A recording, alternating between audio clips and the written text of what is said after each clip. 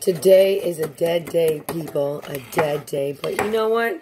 I decided I had some bananas going bad.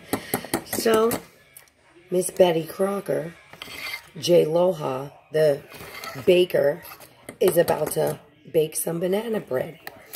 Yeah, people. Scratch. I'm doing everything from scratch lately. I'm feeling myself, you know?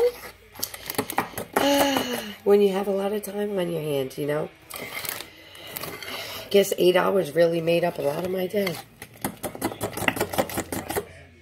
Now I just got time to bake and clean and cook. I'm so good at it.